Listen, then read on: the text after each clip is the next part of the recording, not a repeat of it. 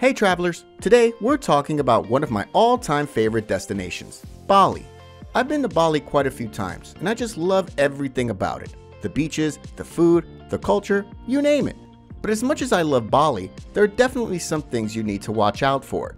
Like many popular destinations, there are plenty of tourist scams and traps in Bali. That's why I'm here today to share with you some of the most popular scams in Bali and what you need to know to avoid them on your trip. Number 10. Fake EVOA website. If you're planning a trip to Bali, I'm sure you've heard about the EVOA, or the electronic visa on arrival. It's more hassle-free than the old VOA and makes your arrival in Bali so much smoother. But there's something you need to watch out for when applying for the EVOA, and that's fake websites. These websites may even rank high in Google search. You have to be very careful because these scam websites may steal not only your money, but also your identity.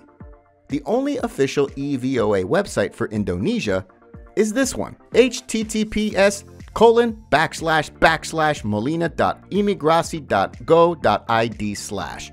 And I cannot stress this enough. Make sure you use only this official website when applying for your EVOA. Number 9. Credit card fraud.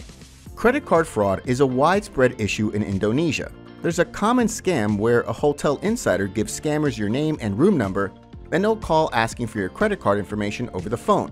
So don't give out your credit card info over the phone in Bali. When you go shopping or dining in restaurants, try to stick to using cash whenever possible. Also, watch out for ATMs. Even the ones you've used before can suddenly become scams. To be extra safe, keep only a small amount of money on your card and transfer larger amounts from the main savings account when needed. Number 8. Currency exchange scams. Probably this is the most common scam in Bali. Beware of roadside money exchangers offering too good to be true rates. Some of these sneaky money changers will try to lure you in with a great rate, but once you're inside, they'll use all sorts of tricks to shortchange you. They count out a 10,000 rupiah note as a 100,000 rupiah note and then you're short 90,000. It's best to only use licensed and accredited money exchange companies with counters and paid staff. The exchange rate may not be the best, but at least you can trust it to be honest. Number 7. Phony taxi drivers. Southeast Asian taxi drivers tend to have a bit of a sketchy reputation, and the drivers in Bali are no exception. There is a trusty cab company in town, the Bluebird Group. These drivers use meters, wear formal attire, and display their ID prominently. But beware, not all taxis are created equal. Some less reputable companies try to mimic the Bluebird style, so always double check the meter or the price quoted in your rideshare app before getting in. And if you're paying cash, make sure to mention the price beforehand to avoid any surprises. And if you're happy with your ride, don't forget to show your appreciation with a tip. Number 6. Closed attractions and entrance fees.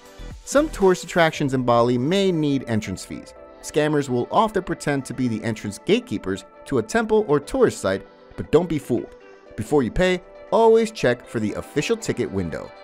They may also tell you the temple is closed and offer to take you somewhere else. The simple advice is don't go. They're likely bringing you to places where they can get a commission. When you visit the temples, also watch out for those tour guides who offer free service, as they may later ask for a contribution.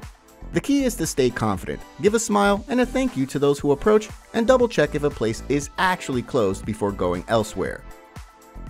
Number 5. Dangerous arak. Thirsty for a taste of Bali?